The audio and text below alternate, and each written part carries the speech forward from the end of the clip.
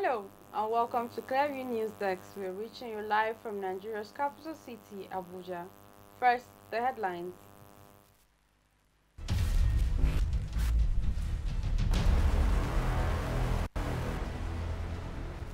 Finally, Central Bank of Nigeria's governor bows as he appears before the House of Representatives over the new Naira notes extension. Wonders they say shall never end, as an Islamic State of West African province, ISWAP, shares old notes to commuters in Borno State. The European Mission launches observation mission ahead of the 2023 general elections.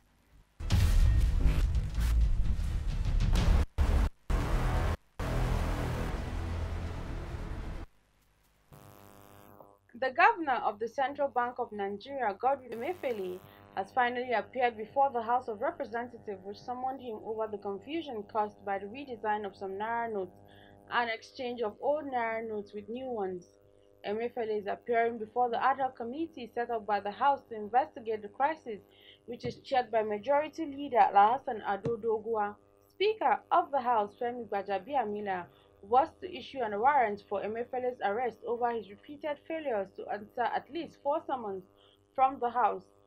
The House had shelved its plan to go on break for the presidential and National Assembly elections, which was to commence on Thursday over the CBN's governor's failure to answer the last summon issued to him by the committee. Gbajabiamila had threatened to mandate the Inspector General of Police, Usman Baba, to arrest and force his appearance before the panel, insisting that the deadline breached the provision for Section 20, subsection 3 of the CBN Act. Members of the Islamic State of West African Province, ISWAP, reportedly shared old Naira notes with commuters in Borno State ahead of the Central Bank of Nigeria's cashless policy deadline. Members of the terrorist group were seen distributing money to passengers along the Maiduguri-Mongono Highway in Gazamala local government area of Borno State. According to a local, the ISWAP members were standing under a tree by the roadside with a bag of old Naira notes. The terrorists gave each person 100,000 in old Naira notes. According to other sources, the insurgents urged them to take the money to the bank and exchange it for new notes, praying that Allah makes it beneficial to them. Reactions have continued to trail the new date announced for changing of the old Naira note to the new ones till February 10, 2023.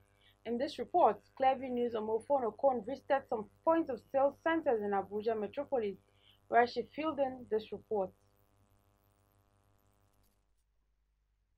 According to the Central Bank of Nigeria's governor, Godwin Emefiele, Nigerians will still be able to deposit their old notes directly with the CBN until February 17, 2023, described as grace period.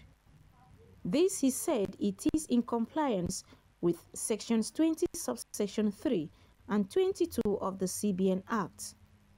This new approval has been created with pressure from many Nigerians and groups as the cash seems not to be available anywhere. Reacting to the new extension, some POS attendants said if urgent measures are not taken, their business will soon collapse as they can no longer get cash for their businesses. Because I needed money to do this POS business, that's why I went to bank. And when I went to bank, they are just giving 20,000 naira. So 20,000 naira cannot help me in this my business of a thing. So what will 20,000 do for me? So I have to look at the time I'm coming. I'm supposed to have been here since 8 o'clock. It's impacted my business because there's nowhere to see cash. When you enter bank, they will tell you only deposit, no withdrawing. Then people used to come, they want cash. So you have to go to market. We'll gather the cash from the business people, then we'll pay them, then they give us the cash. Then we'll distribute the cash to the people. So people are suffer. Me too, like now I don't have anything. I don't have even 200 naira. I'm empty pocket. So I want to maybe somebody want to deposit money. It has destroyed the POS business entirely. You go to the bank, that the CBN place an order. There will be no payment of cash through the counter. The only means you can get cash is to go to ATM. Then the ATM, go there is a lot of queue. The end users are not left out as they lament scarcity of funds in all the paying centers, hoping that the new extension date will yield positive results. I've said the first one there, the second one there, 2 over there. I guess that's 4. No cash. And I don't think the ATMs are working too. It's really crazy. All the POS don't have cash. We don't have anything, and I don't know. And even the bank self, they don't have the new naira notes, so we don't know what's going on. Hopefully the government can figure out something. I don't know why they changed. What's the essence of the new note they changed self? Is it to increase the value of the naira or what? I don't know.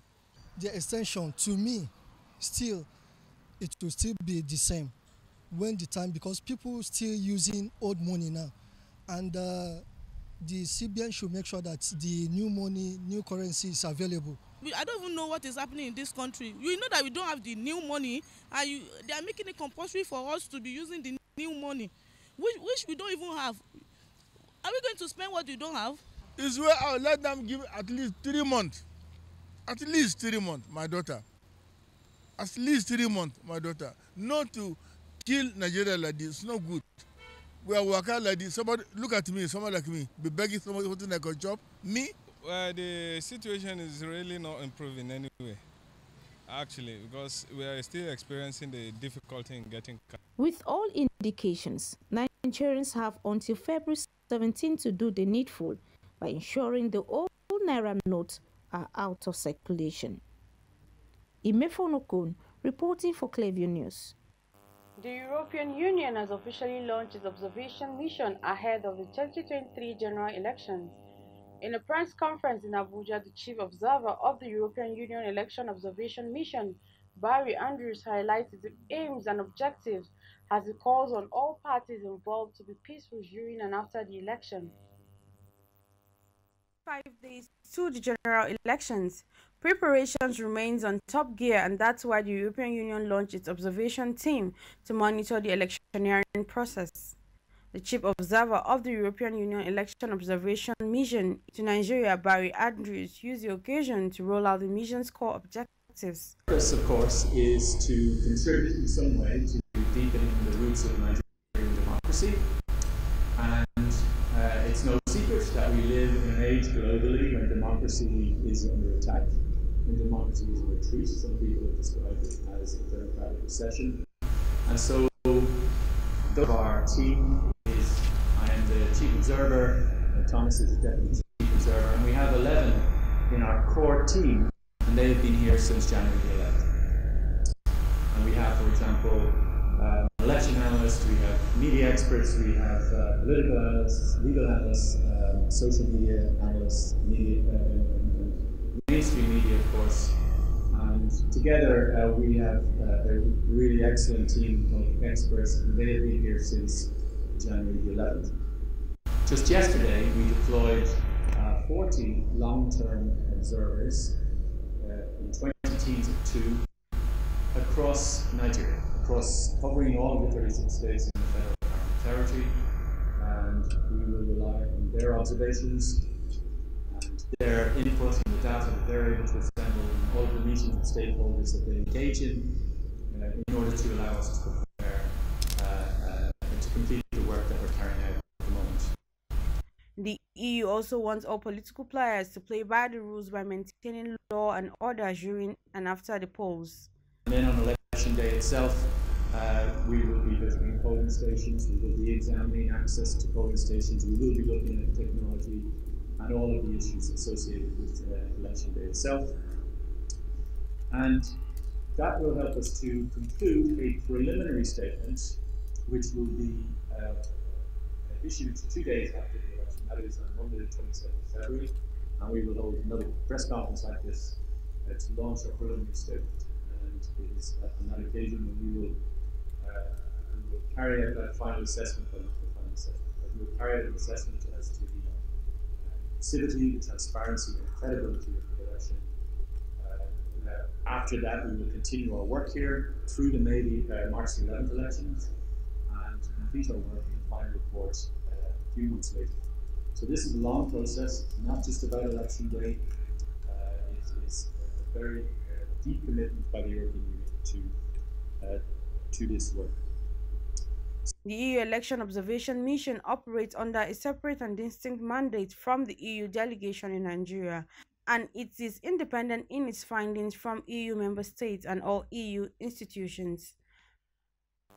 The chairman of the Independent National Electoral Commission, INEC, Professor Mahmoud Yakubu, has urged the leadership of the National Union of Road Transport Workers, the National Association of Road Transport Owners, NATO, and the General Maritime Workers Union of Nigeria, MUN, to ensure that their members who will be deployed in the movement of sensitive and non-sensitive materials are insulated from partisan politics. Yakubu gave the advice on Tuesday in Abuja at the third signing of the Memorandum of Understanding between INEC and the leadership of the three relevant unions. The MOU was designed to facilitate the successful deployment of personnel and materials for the 2023 general elections to INEC state offices in 774 local government areas of the country. INEC chairman, who shares concerns about the fuel situation in the country and its impact on transportation on election day, said arrangements will be made as he will meet with the Nigerian National Petroleum Company Limited (NNPCL) to look into ways to ameliorate the situation. I am glad to note that this meeting seeks to achieve two objectives. First is to put finishing touches to the implementation of a Memorandum of Understanding signed between the Commission and the unions about 2 months ago. Secondly, to conclude on the modalities for the certification of vehicles by the Federal Road Safety Corps in the light of the emphasis we place on the safety of election personnel and materials. The time has come to stop all excuses and provide effective logistics to ensure heat-free arrangement for the 2023 general elections. President NURTW Tajuddin Ibukule Barua, with other ESCO present, however, pledged to ensure a smooth service delivery as they will not let the Commission down. We want our members to know the importance of this MOU that we signed. Where we invite them is to hear and knows the importance of MOU that we signed with INEC. And I'm assuring the national chairman of INEC today that by the grace of God, we are going to discharge this duty as we give us. And I always promise you, by the grace of God and support our members across states, we will not disappoint Nigerians. INEC and also NURTW, the other unions present, also road safety, have done their very best to ensure a peaceful, free and fair election 2023 on the basis of the 2022 Electoral Act. So with that being said, FES is feeling very privileged indeed and has to commend all the stakeholders once again for enabling us to be the co-host of such a momentous occasion. With the elections fast approaching, the Commission is ensuring it's ready to deliver a free, fair and credible elections. The Independent National Electoral Commission, INEC, has again reiterated its commitment to declare the election results as announced swiftly. The chairman of the Commission, Professor Mahmoud Yakubu, made this known during a courtesy visit by the International Foundation for Electoral System, ADVERTS, to the Commission headquarters in Abuja. The Independent National Electoral Commission chairman, Professor Mahmoud Yakubu, said the meeting is coming at a very critical time. Nigerians are going to the polls to elect their leader for another 4 years. Most warmly to the Independent National Electoral Commission. And you are coming truly at a very auspicious time. Just a little over 3 weeks to the 7th general election in Nigeria since the restoration of democracy in 1999 is historic. And for us also in the Commission, having released the timetable for the election in February last year and having identified 14 activities, this meeting is holding today when we are implementing the 12th activity, the publication of the notice of poll. meaning that we have so far successfully implemented 12 out of the 14 activities on schedule. So there are only 2 activities outstanding. The first one is the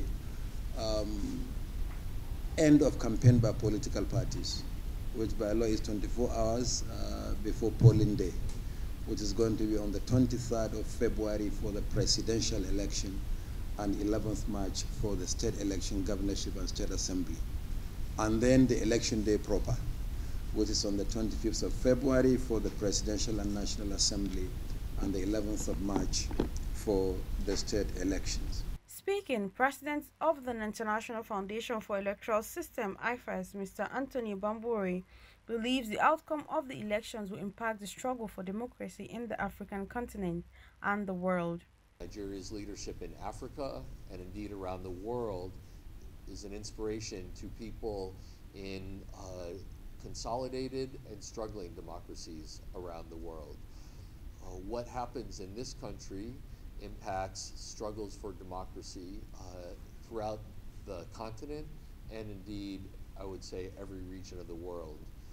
In 2023, the work of the INEC and the actions of the voters of Nigeria will constitute the most significant election anywhere in the world this year. IFES, the International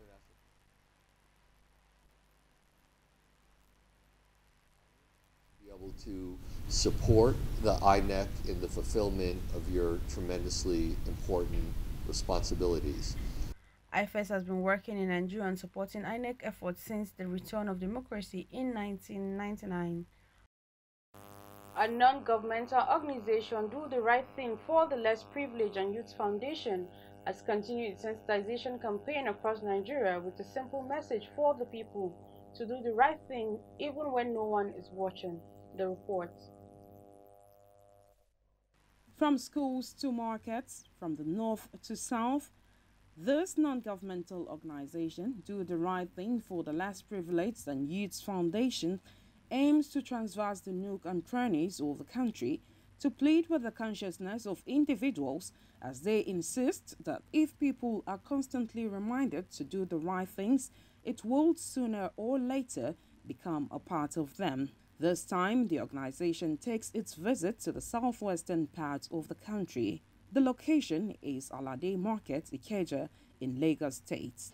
The convener, Chief Mike Nwadiora, speaks on the essence of the visit. Women are the foundation of every society. And that's why we need to come and talk to you, because women brings life. You bring life, you nurture life. Doing the Right Thing is a signature program of Do the Right Thing for the Less Privileged and Youth Foundation. The campaign is poised to touch the fabrics of our morality and ensure the realignment of members of the society, of being good citizens irrespective of who is watching. We are pleading with the conscience of every individual and also telling them many benefits of doing the right thing. It soon becomes an interactive session with questions from the market women and responses from members of the NGO. That sometimes when you want to do something, your conscience will tell you that what you are doing is not good. But when you look into our country these days, many things happen. People do wickedness.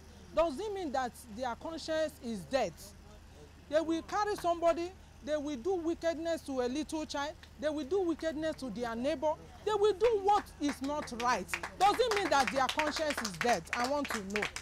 Because they have desensitized themselves so much, because of not doing the right thing at appropriate times, you find out that they keep pushing the button and pushing the button to the point where you see this wickedness show forth in places where, like, as you said, like the house help situations where you see people holding public offices and then treating the citizens very, very badly. And that's because of they were not doing the right things at the times they needed to. So that's why we are encouraging everyone to listen to those conscience. Many people know that what they are doing is wrong, but they continue to do it. That's why we are appealing, and then we are getting everyone to be able to hear us. Doing the right thing pays. It pays in little ways and in big ways in our society. At the end, the Iyaloja of Alade Market, Chief Mrs. Elizabeth Adenuga responds to the theme. Today we are happy, all of us are happy because you enlighten us and remember us that we can do something at the right time and have our own conscience. You know, we have conscience but we don't use it. But now everybody, all the people that's here, they know that if you have conscience, you can do more and you won't do what is not good when you have your own conscience. It's an encouraging program. I want to encourage you not to stop here because a lot of things is going on in this, our Nigeria. Wickedness everywhere. Please try and carry this program around everywhere so that people will know that it is good for them to do the right thing. And when you do the wrong thing, even if you don't repeat now, your generation, your children will repeat tomorrow. Thank you very much for choosing Alade Market for your campaign. And you have given us points why we should be right at any time. This we will keep it up and do the same. Thank you very much. High point of the visit was a presentation of gift items to the traders. Nkiru Obuli reporting for Clearview Television. Nigeria's former Deputy Senate President and his wife appeared in the London court on Tuesday ahead of their trial for organ harvesting, but his accused daughter was unable to attend as she was in the hospital. He is accused along with his wife Beatrice's daughter Sonia and a doctor for bringing a 21-year-old man from Nigeria to have his kidney removed. She was unable to attend court as she is currently in the hospital in an unspecified condition. Her defense team have also submitted a psychological report claiming she is not fit to stand trial. The court adjourned soon after convening an order for prosecutors to read the report. Meanwhile, Ike Ekweremadu has his bail plea rejected over concerns he might flee Britain. Obeta was also detained. Beatrice and Sonia Ekweremadu are on conditional bail. If you're just joining us, you're watching the news on Clearview Television, and when we come back, we'll bring you stories on women and children. Stay with us.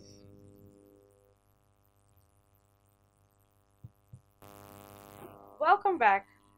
Today, Clearview News beams its spotlight on Major General Adorinke Kali, the first woman to attain the rank of a Major General in the Nigerian Army.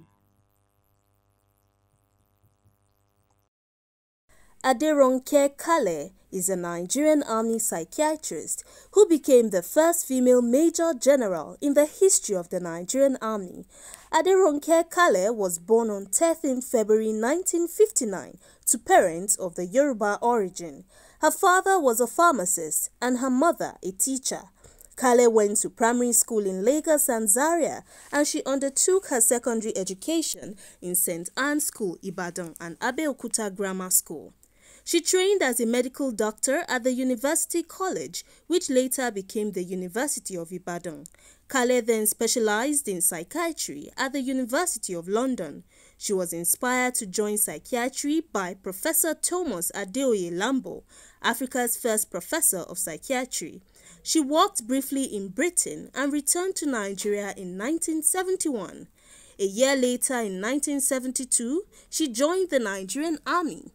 This was a very rare decision for women in those days, particularly those at such a high professional level. She was a colonel and deputy commander of the Nigerian Army Medical Corps by 1990. She was later promoted to the rank of Brigadier General, in doing so becoming the first female general in West Africa. Kale was promoted to Major General in 1994 and became the first Nigerian woman to achieve that rank. She was also the first female Major General in West Africa. Her role was initially as chief psychiatrist to the army. Kale later became director of the entire Nigerian Medical Corps and was its chief medical officer until 1996. This was the first time in history of the Nigerian Army that a woman was given the responsibility for the health care of all Nigerian soldiers at all levels in preparation for and during war. Kale had a son in 1975 known as Yemi Kale, who became Statistician General of Nigeria. She provided land for the founding of the Bodija Ashi Baptist Church in Ibadan. After a successful career in the Nigerian Army, she retired in 1997. Clearview News celebrates Major General Aderonke Kale for successfully navigating the murky waters of a male-dominated profession, carving a name for herself and showing that indeed, what a man can do, a woman can do better. Gloria Atta, reporting for Clearview News. A total of 29 Nigerian referees will on Wednesday, February 1st, 2023 receive their badges to operate as FIFA match officials for the year 2023. They will be decorated at a special ceremony inside the NFF Secretariat at Moshood Abiola National Stadium in Abuja. According to a statement by NFF made available to Clearview's Tony Idoin, a total of 7 referees out of the 29 will be badged as FIFA referees, while another 7 will be decorated as FIFA assistant referees. 4 will be badged as FIFA's women referees, while 3 are FIFA women assistant referees, just as 4 are beach soccer's referees. And that's the news, but before we go, a recap of the top stories.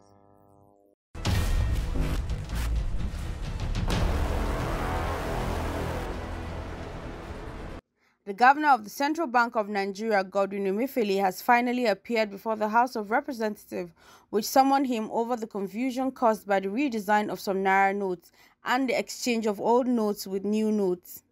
Emefiele is appearing before the ad hoc committee set up by the House of Representatives to investigate the crisis, which is charged by Majority Leader Alhassan Adodogwa. Members of the Islamic State of West African Province ISWAP reportedly shared old notes with commuters in Borno State ahead of the Central Bank of Nigeria's cashless policies deadline. Members of the terrorist group were seen distributing money to passengers along the Maiduguri-Borno highway in Guzamala local government area of Borno State. We also told you that the European Union has officially launched its observation mission ahead of the general elections. The chief observer of the European Union Election Observation Mission, Barry Andrews, highlighted its aims and objectives as he calls on all parties involved to be peaceful during and after the elections.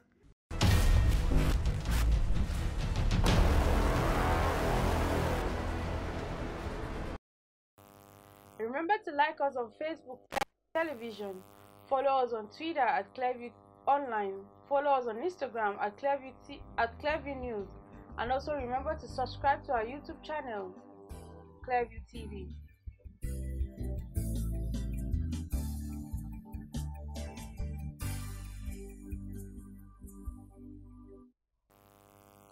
Thank you for watching. I am Florence Joshua.